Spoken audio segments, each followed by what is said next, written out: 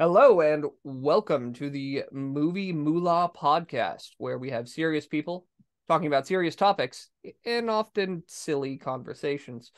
Um, with me today is Eric Winkler, the producer of I Am Lisa, as well as Mhm. writer and many Mhm. other things. So, Yeah, Eric, why don't you tell us a little more about yourself? yeah. Well, thanks, Ben. Yeah, I'm Eric Winkler, live in Kansas City, Missouri. I've been kind of working in the industry sometime around 2016. I've always been a writer. I won a writing award in kindergarten, and throughout my schooling, I always, would win little things here and there. But degree in psychology, which helped, and yeah, I worked for the Kansas City Star for 10 years, and I really gained a lot of confidence in my writing while working there. Learned how to interview people and just write all sorts of things. Everything's from movie reviews. I reviewed Jackass 2 for the Kansas City Star. Concerts, all kinds of different interviews. I had a column, stuff like that. But sometime around 2016, I was about 40. I've always been a movie person.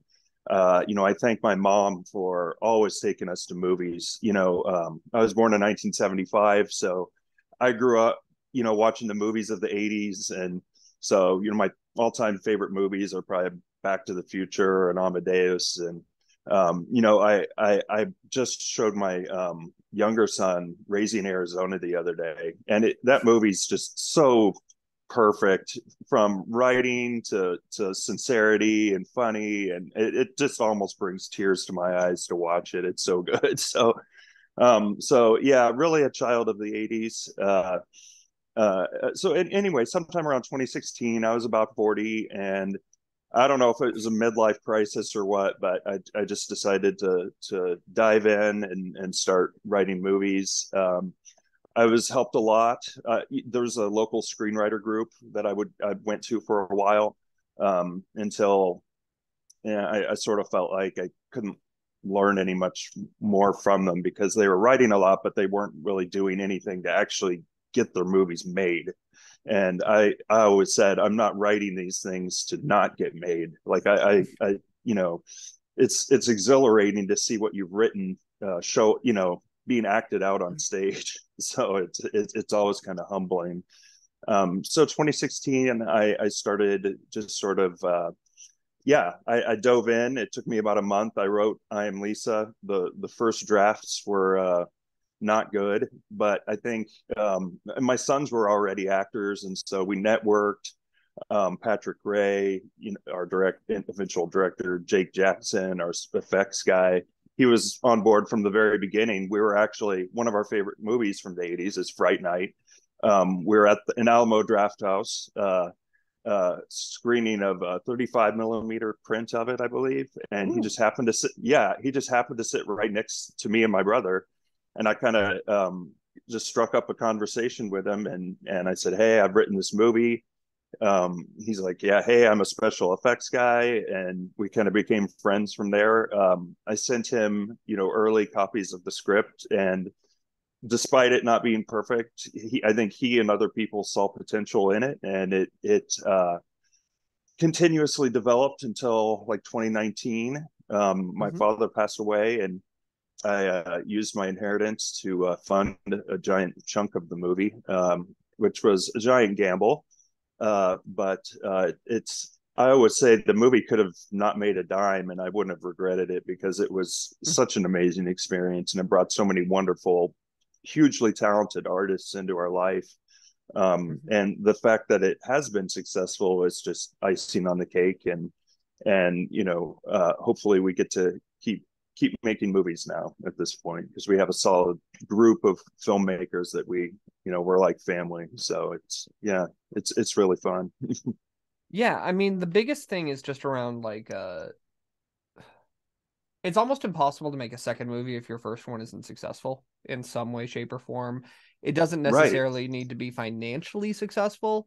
It helps a Mhm. lot if it is, but Mhm. if you get a ton of critical acclaim, it can work. It's just an entirely different subset that you need to go to make your next movie. Whereas like I Am Lisa was quite financially successful.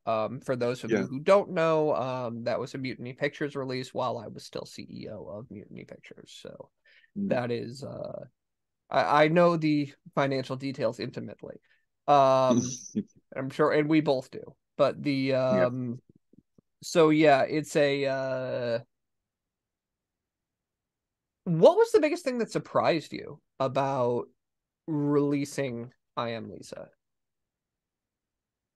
I'll be honest, the biggest thing that surprised me was anytime we got any kind of negative feedback, because because I mean it was always a surprise to be like, oh my God, our movie's at Redbox, or oh my goodness, I was in Phoenix at the time when it was in March of 2020 or 2021, I think it was, when the hard copy got released. Me and my mom are going to all the Walmarts and like, oh, do you have it out yet? And just to see it there, and just to see all the different platforms our movie was on, it still just blows my mind. And to have people come up and be like, they don't know me or something, but we'll strike up a conversation and they'll be like, oh yeah, I've seen that movie. I'm like, oh cool, I wrote it.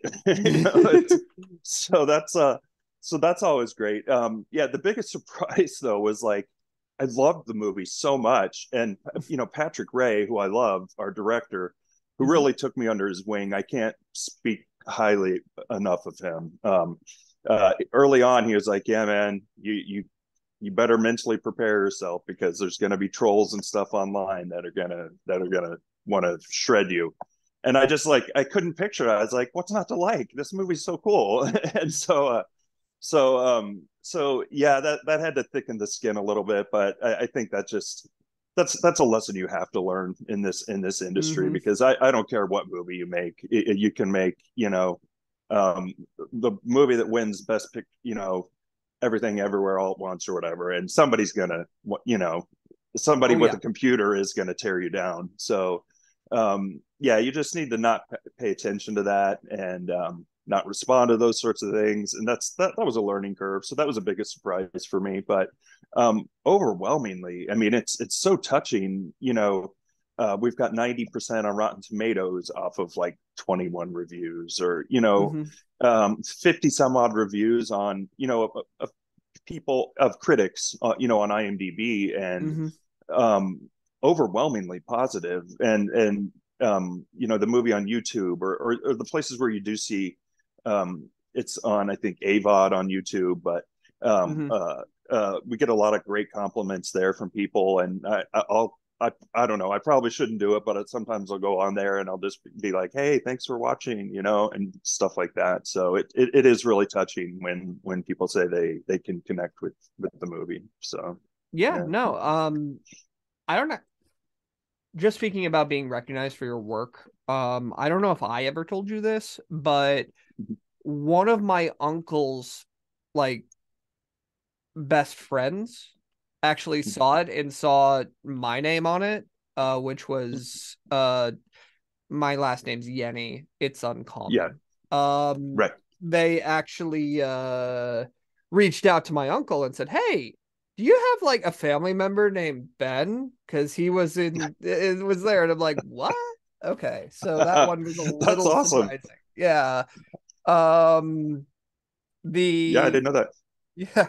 No, it's weird how far these reach sometimes. But yeah, it is a trip to go to Walmart and like be able to see a movie you worked on. I'm sure it's even bigger when you wrote it and like were really at least one of the driving forces behind it.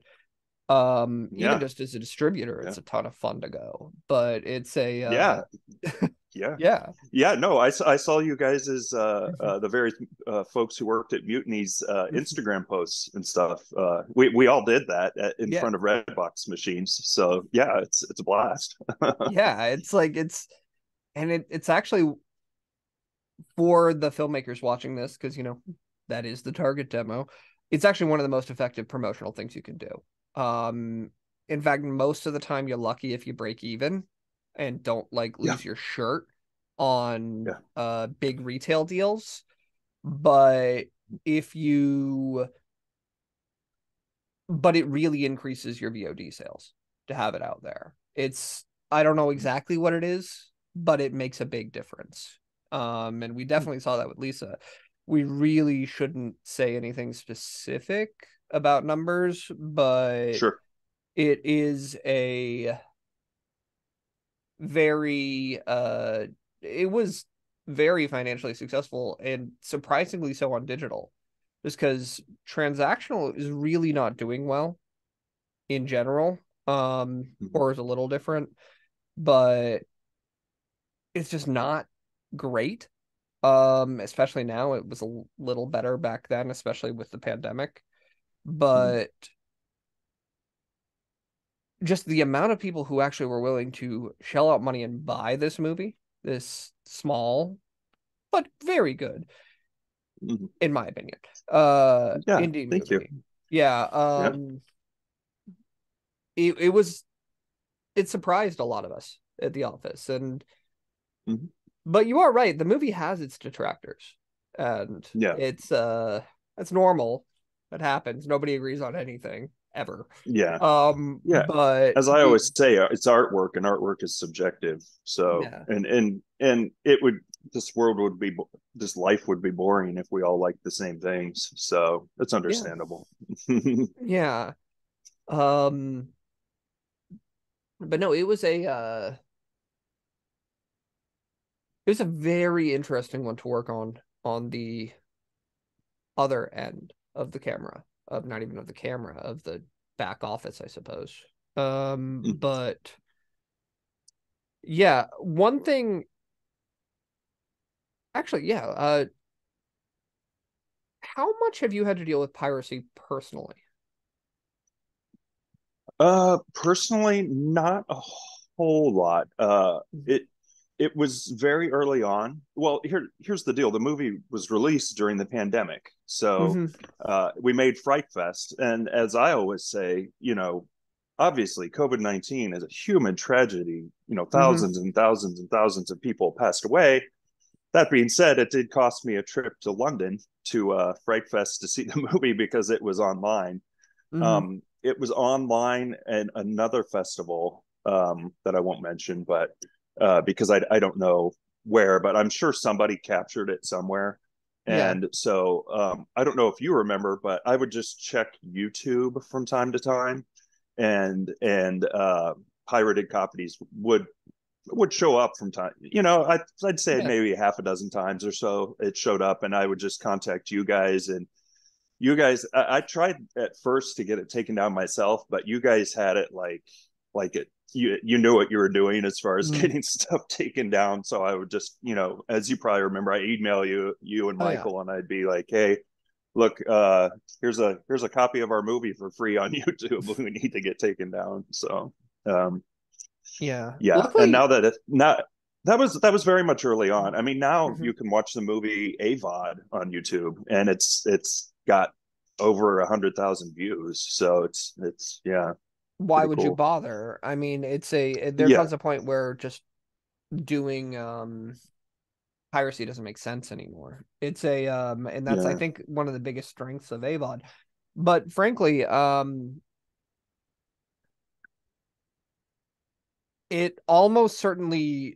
piracy leak almost certainly did happen somewhere in the festival chain. I don't know where. Right. But it did, and it happens. And just if you're a filmmaker watching this, if you have any degree of success, you're probably going to be pirated. It's just Yeah. gonna happen. The weirdest thing about Lisa that I saw was we tracked 4 different dubs that were pirated. Again, Wow.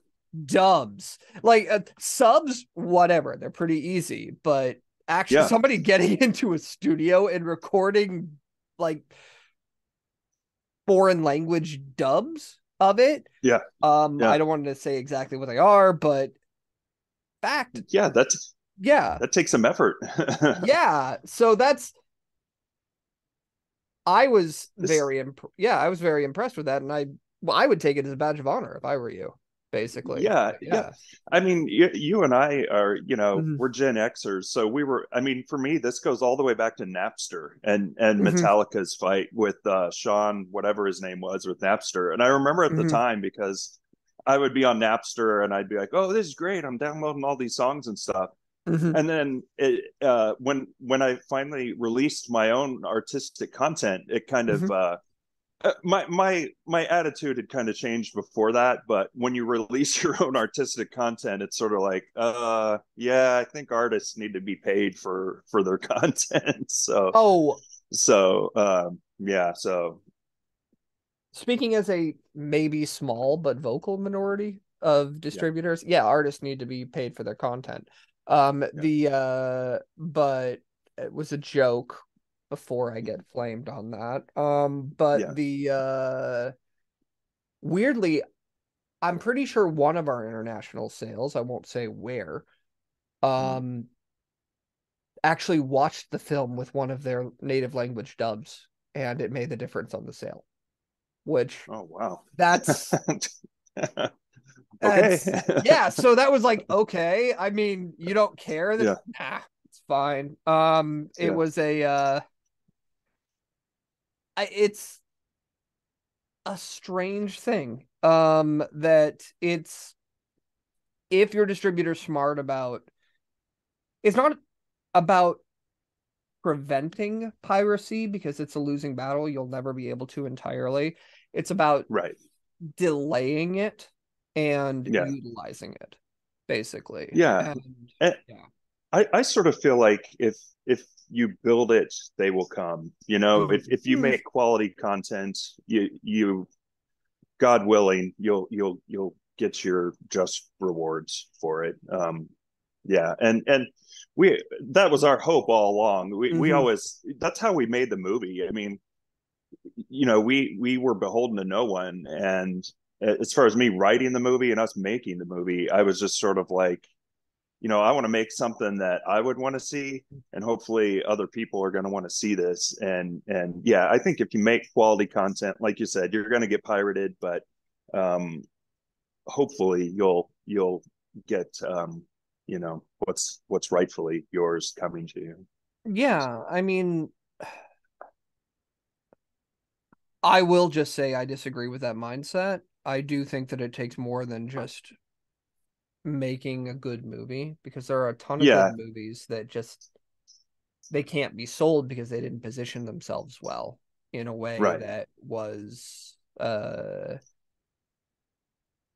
just in a way that people would actually want to click the buy button. There's a lot right, more to it than right. just making a good movie because frankly Yeah, without a good poster, a good trailer, and a good synopsis and placement, nobody's going to see it in order to build it. It's yeah, about getting your, but without a good absolutely. movie, it's going to tank now more than ever because you just have to have all of these Yeah. things, not just the quality Well, content.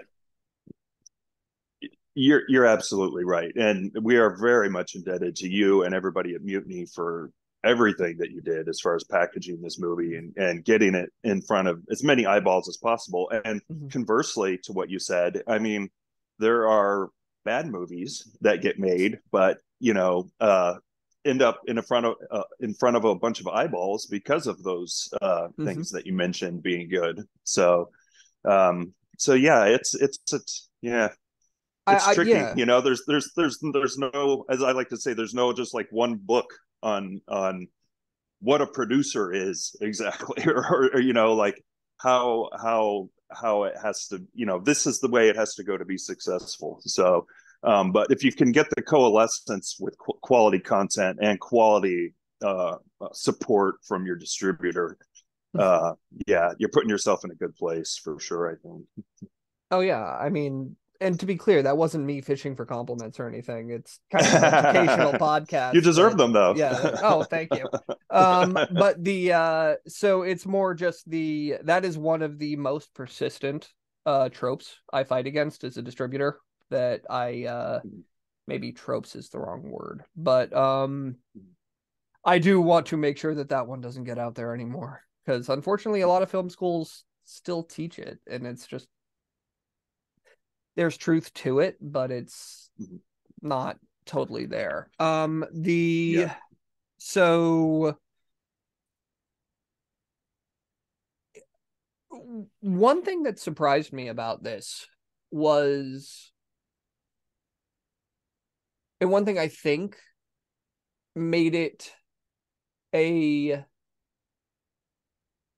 overperform according to some metrics, Sure. was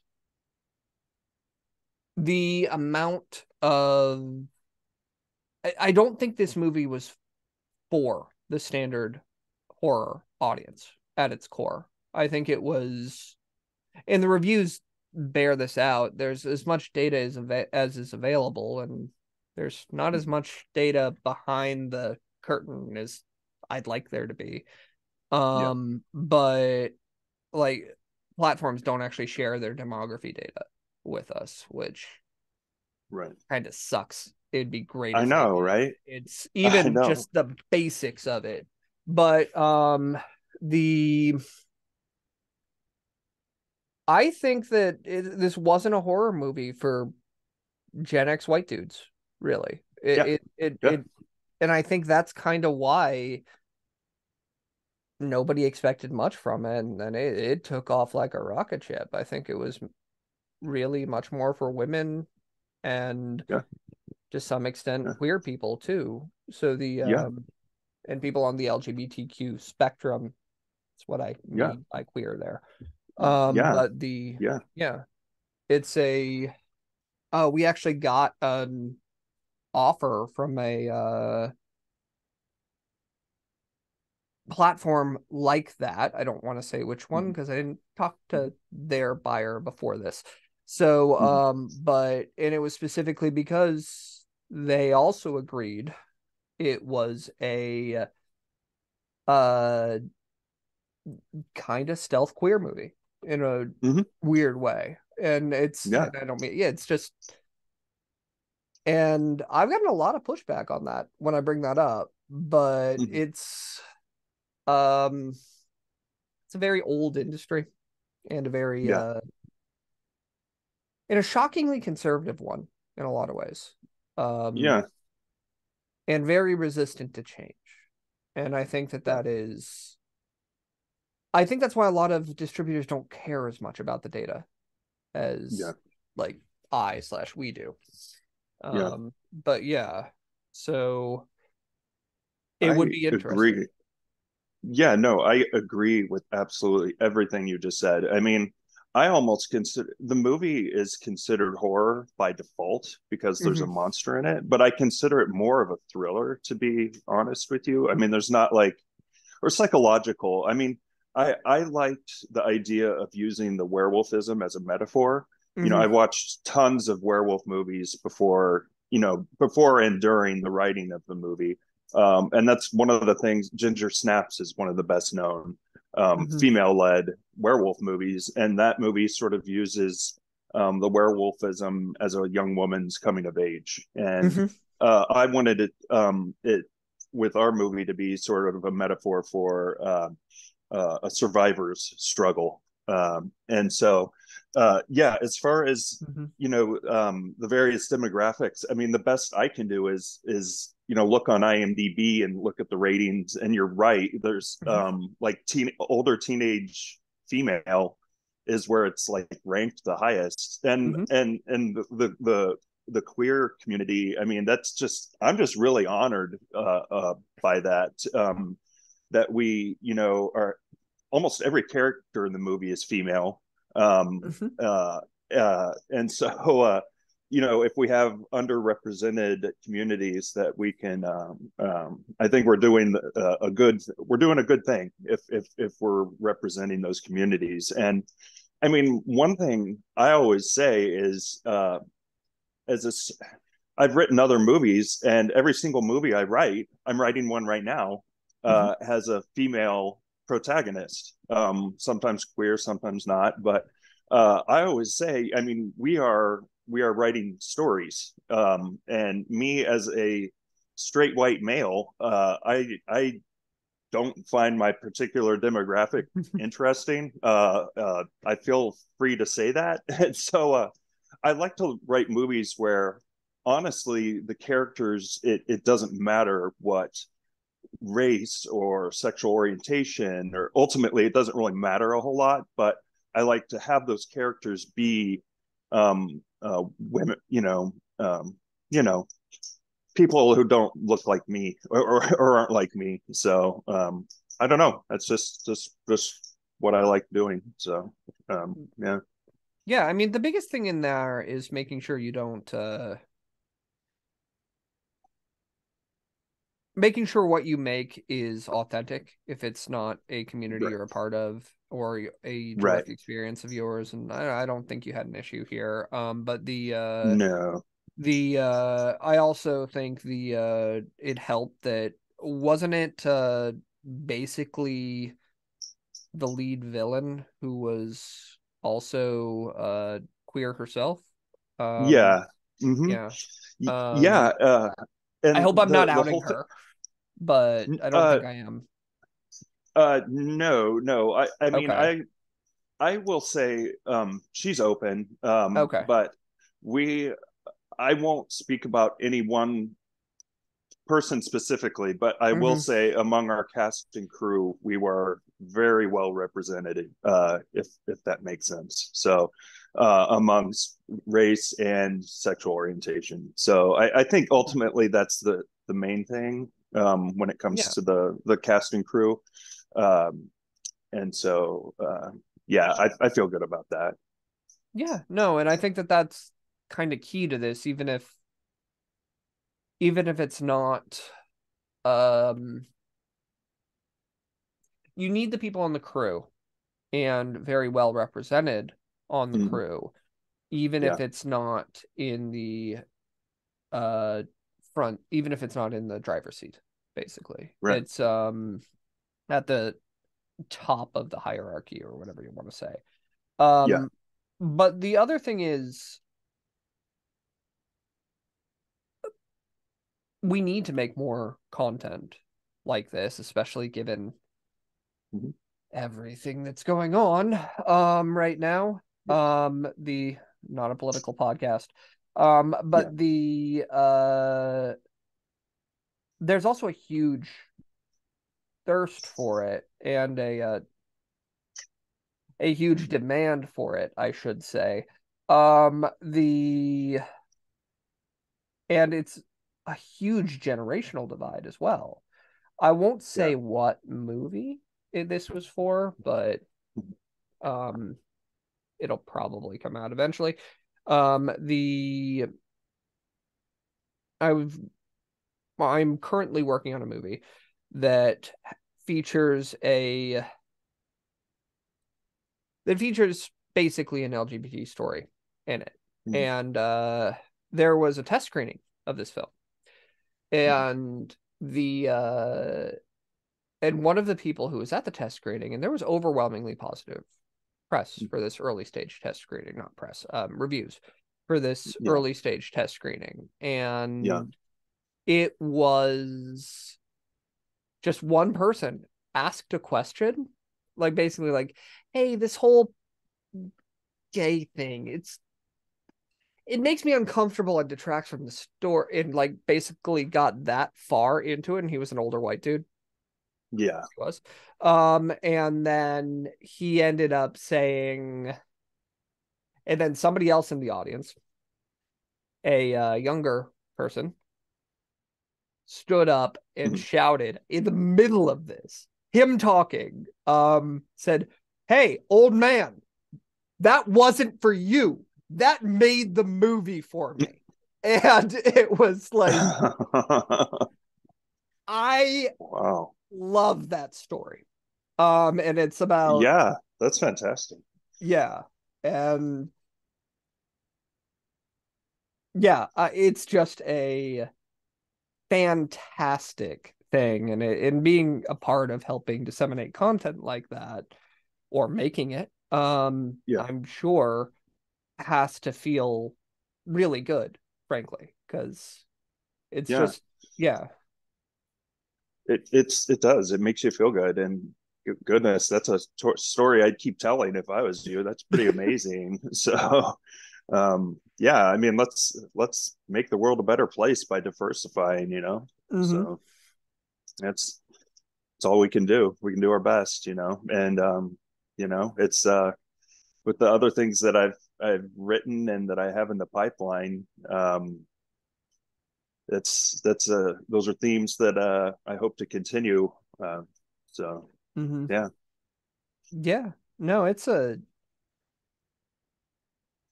very interesting time to be in this industry. So what now that you've made a feature, what are your biggest challenges moving your career forward? yeah. My biggest challenge so far has been not becoming a movie investor, because I really enjoy doing this. I love doing this. I took a giant gamble with the first movie and it paid off, but being a movie investor is not ultimately what I want, and not what my wife will allow me to be. So what I really want to do is transition into that phase where I'm being paid for content. Um, so I think that's been the biggest hurdle for me so far. And even with a successful movie and a movie that we can show potential investors numbers, it's still difficult. Hmm. That being said, I think, I mean, goodness, I mean, if the first movie hadn't been successful, we would not be talking sequel. Hmm. But it has been successful, and I have faith that, and we do have pots cooking. I have a wonderful script from that my mentor wrote, Jimmy George, who wrote Lisa 2. He is a script editor for a living. Hmm. I was one of his first clients back in 2016. Charged $75 at the time, and he is rightfully far more expensive now. But he has seen many of his movies come to fruition and actually be made, and so I know he's very proud. And he was involved with the first movie, and so he was really. I had written a script for Lisa 2 that was it was sort of more in line with the first one, and this one Jimmy's kind of took it in new directions than I did, and so I was fine with he was the right person for the job, and him being involved with the first one so heavily. And so yeah, we're working on I'm just working on trying to get that movie made. I've got an LGBT themed dramedy, which that is much more difficult to raise money for, not being a genre film, especially for me it's sort of a try and get it's a chicken and egg thing with like trying to get a quote unquote name and then like trying to get the money the money for the movie. It's Hmm. like if I could just get like one to sign on, the other one would happen. But so yeah, I'm just I've got this short movie that's going to be done within the next couple of weeks.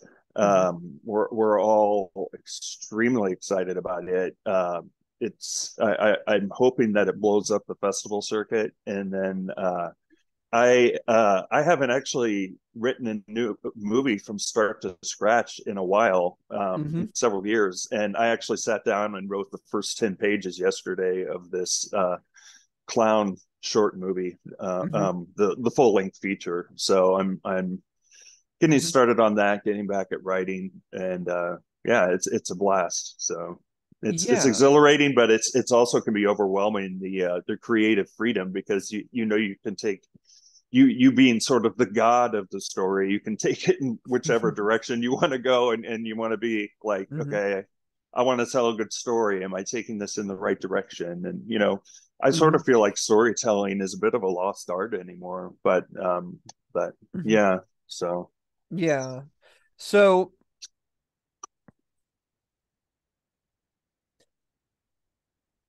for those of you listening, those of us in distribution really don't like the word dramedy. I would find another way of phrasing that. But don't misrepresent your story ever, but and the reason we don't like it is that the two hardest things to sell internationally are dramas and comedies. And it just has to do with the fact that what makes us scream is universal, but what makes us cry is highly culturally dependent, as well as what makes us laugh. And it's just both of those mean that it's extremely difficult. And once you add the LGBTQ qualifier, yes, it's a good niche that if your distributor actually knows how to market to niches, which sadly most don't, you are going to be targeting an already narrow.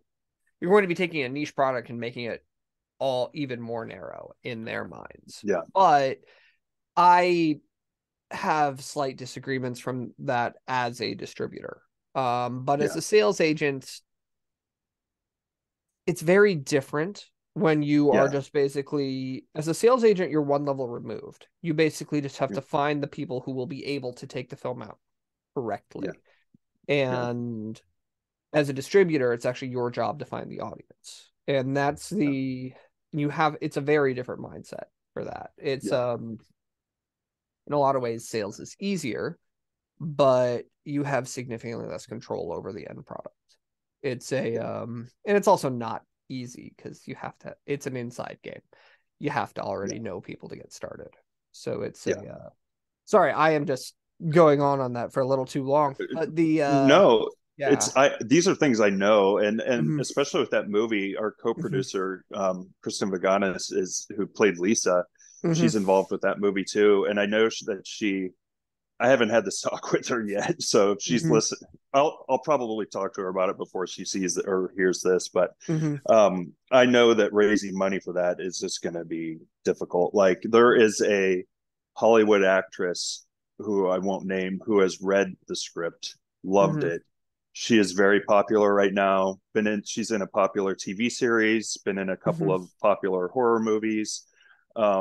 But like, getting the money to try her to sign on, or I think the movie, honestly, if it's going to come to fruition, we're going to have to do a guerrilla style, just like skeleton crew here in Kansas City and worked for what little money we could scrape together, and deferred payments and friend prices and stuff, which, we already get friend prices, shooting Lisa, and we will when we do Lisa too, and so on and so forth. But you're certainly right. So that's the only, everything else I've done has been genre, and the stuff I'm writing now has been, horror genre stuff. So basically, in order to make any movie actually happen, you have to have three things. One is cast, and when I say any movie, this is accepting guerrilla filmmaking. It's cast, distribution, and money. And you do need all three, but the thing is, none of the three, with the possible exception of distribution, because if you know somebody, because it's a much more relationship-based game, that LOI, the LOI from the sales agent or distributor is a lot easier to get. But if you get the wrong one, it can actually hurt you more than help you. There's a reason that sales agents and distributors are kind of known as slimy used car salesmen. He said wearing a very shiny vest, but I'm not.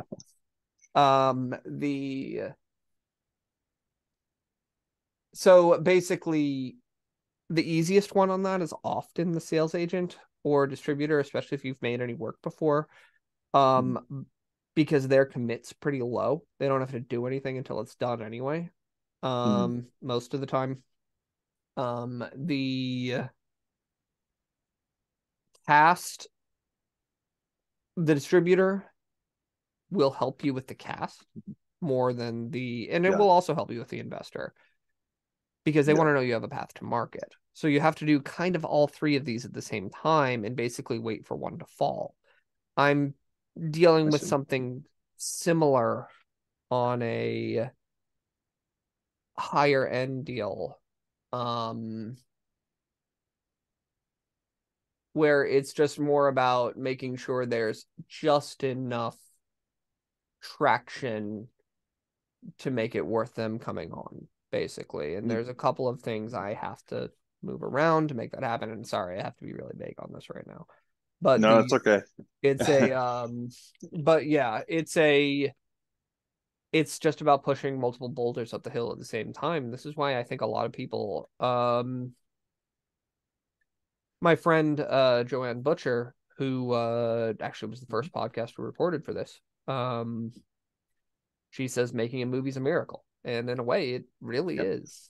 It's a yeah. Jimmy George verbatim says the same thing. It's a miracle just to get. And he's made a lot of movies. He's got the best zero budget movie I've ever seen, called like the WNUF Holiday Special or something like that on Shudder. And but yeah, he always says it's a miracle just to get it made. So anyway, I kind of interrupted you. No, I was So wrapping up. Joanne, So yeah. No, yeah, but that's the thing. It's all about being a producer is going back like a bunch of conversations. But being a producer, there isn't a guide, there isn't a book for it, because it's different yeah. every time, at least a little bit. You can learn from experience. You can figure out what worked last time, so it might work this time. And you also just, as you go through this industry as a producer, you grow your Rolodex, and that's going to be the most important thing you have, is your reputation and your Rolodex. And I don't know if that's going to play to Gen Z anymore, the term Rolodex. Let me rephrase to address the book. Yes. But so that's why it's such a kind of tenured position, is that once you've been through it, you're more likely to have the solution, but there's never any one solution. It's always a hodgepodge of figuring it out, even when you're big people. So yeah. It's a lot of it's who you know. And I mean, I feel lucky. I know Patrick and I both very much enjoyed working with you, and I would encourage all of the filmmakers listening that Ben Yanni is somebody you can trust, because I certainly do. So, well, thank you. And as you said, you mentioned there is an element in this industry that you can't trust, and I mean, I went into it knowing that was the case, and Patrick and I we're both Midwesterners, so I'm sure people on the coast probably think of us as simpletons. But I sort of took the attitude that I'm just going to do the best I can to try and trust the right people.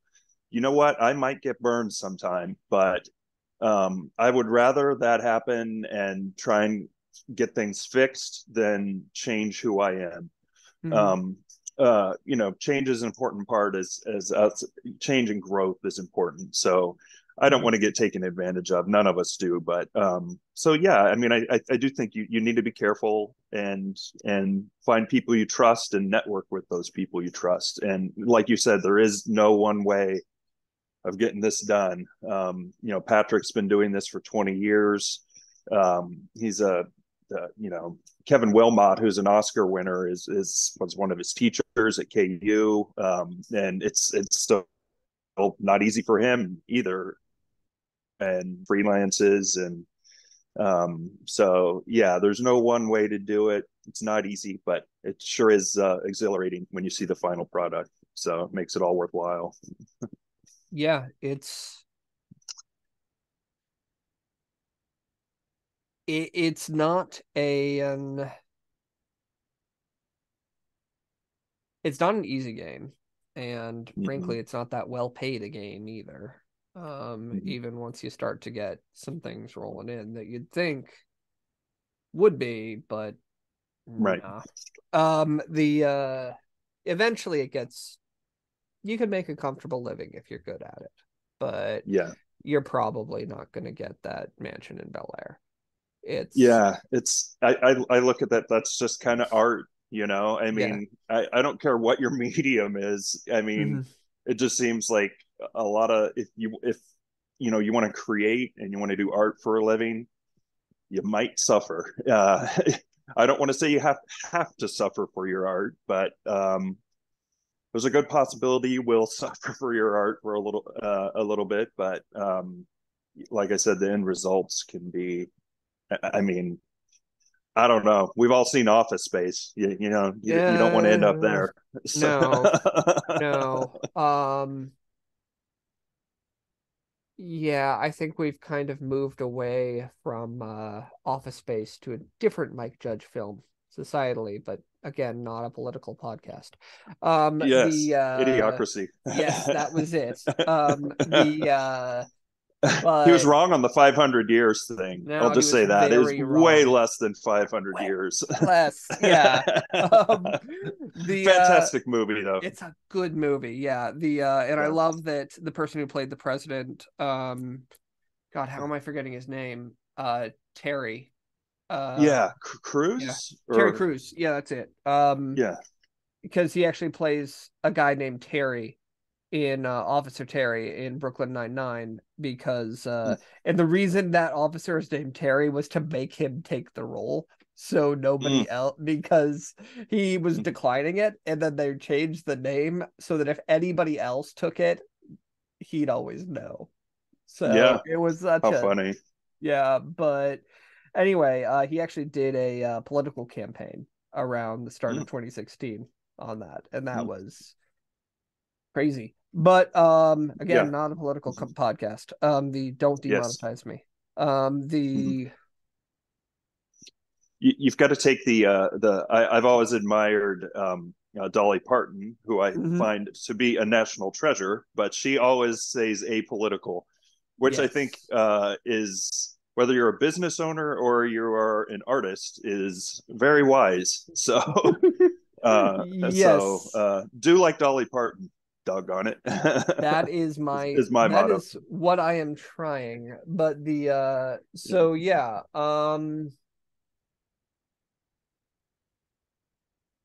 okay. So when, I guess at this point, where can people find you? Yeah, the best place is across social media at I am Lisa Movie. Hmm. No underscores or any of that stuff. Instagram, Twitter, and Facebook. I am Lisa Movie. I have sort of evolved that recently to encompass all of the projects that I'm part of. Hmm. Because there's a short I've got called Michaela that's in festivals right now. I've got this other one that should be done in a couple weeks called Super Happy Fun Clown that everybody is loving. And it looks fantastic. I'm so excited about it that I'm writing the full length feature. But so anyway, I'm sort of the name of my company is called Feed the Queen. Hmm. So that's sort of the umbrella for all my projects. And I think I'm just gonna keep the handle I am Lisa Movie and Hmm. you know I sort of just put on there this sort of encompasses all the projects of Feed the Queen, but Hmm. obviously it is very I am Lisa heavy. So yeah, it at I am Lisa Movie, hit me up at any time. I'm always happy to hear from anybody if they have any questions about any movies. Uh, about I Am Lisa or about any other projects, or they want to work with me or Patrick. I really enjoyed making movies here in my hometown of Kansas City, and we feel like we can make them for less than what it would cost in other places sometimes. Hmm. It's just, for example, we can a lot of times use locations for free because Hmm. people are just like, oh, we're going to be in our shop is going to be in a movie. Cool. Yeah, we're not going to charge, stuff like that. So with Lisa, we tried to make a movie that looked like it cost a lot more to make than it actually did. And I think we were successful in doing that. So yeah, anybody wants to get a hold of us at I Am Lisa Movie is the best way to do it. So Cool. then yeah, that's the biggest thing. So what are your top, I'm gonna borrow this one from Alex Ferrari, but what are your top three favorite movies as it stands right now? That's so hard. I've got like a top 10. I watched Raising Arizona and I was like, man, that's got to be top 10. Um, Back to the Future, I think, is my favorite. If you gun to my head, I just think the writing is cool. It's just so much fun to watch. It's funny. It's got rewatch value. Um, for the longest time, I said Amadeus was my favorite movie, and there's that. Uh, man, I my father was from Germany. I know Arnold Schwarzenegger's from Austria, so but they're about the same age. So I grew up watching Arnold movies. So any of the '80s Arnold movies. I'll put number three at Fright Night from 1985 with Roddy McDowall, Chris Sarandon, and William Ragsdale. I'll just to throw a horror movie in there because I just think it's so well done. I try to get my sons are 14 and 17. I try to get them to watch movies with me whenever I can. And I usually have to beg them or bribe them to get them to do it. And so my younger son, I just kept at him and kept at him. I'm like, there's this movie Fright Night. Please just watch it with me. And then he watched it with me. And then the next day or two, I said, they made a sequel for this movie. Do you want to watch the sequel? He's like, no, I think I want to watch the first one again.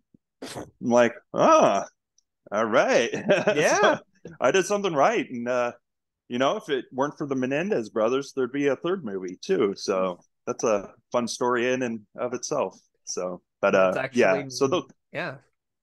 Go ahead. I think that's fairly true. So yeah.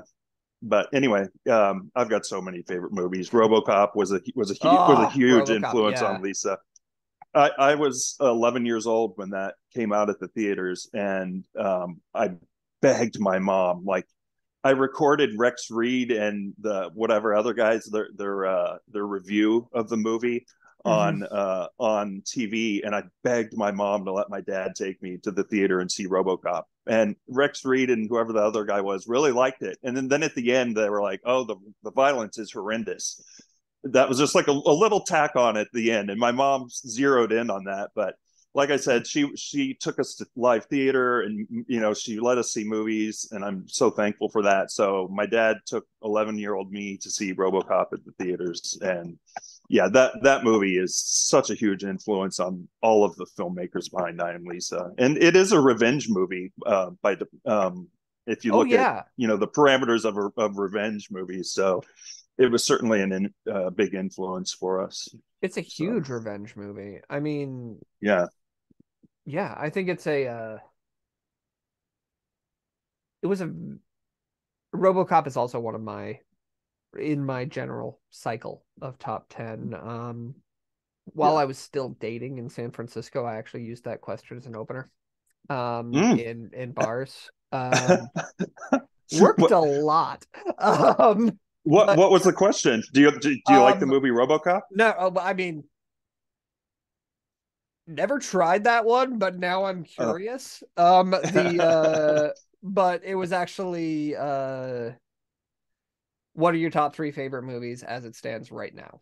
They could change in 10 minutes, but yeah, what are sure. they? And it's just if you ask me in 10 minutes, I might say the original Dirty. Nope. Might have Barbarian. It's it just depends. So it's a tough question to answer. Yeah, and it always. Are we back? Yes, we're back now. Okay, cool. And it's an open-ended question that leaves you a lot of room to have a conversation after, which is why I liked it quite a lot. Yeah, for sure.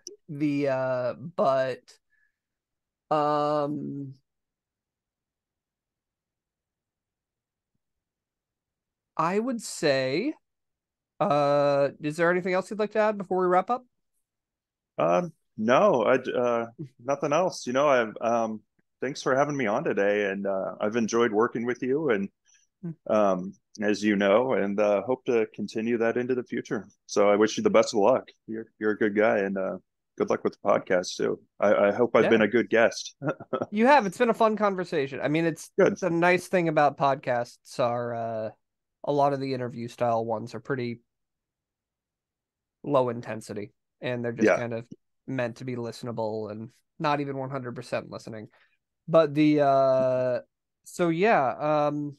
thanks for coming on and being only the second podcast I'm recording on this. Thanks for having me. No problem. This has been the Movie Moolah Podcast. I'm Ben Yenny. You can find me at theguerrillarep.com, like warfare, 2 R's, 2 L's, or the link in the description of wherever you're watching or listening this to. And also check out my free Indiefilm Business Resource Pack. It's got a free ebook, which actually talks about the what a producer does. A free white paper, lots of templates, including investment decks, templates, festival brochure templates, and more. And all you have to do is enter your email, and you'll also get free monthly blog digests from me. Blog and podcast digests are segmented around topics. So thanks for listening, guys. Bye-bye.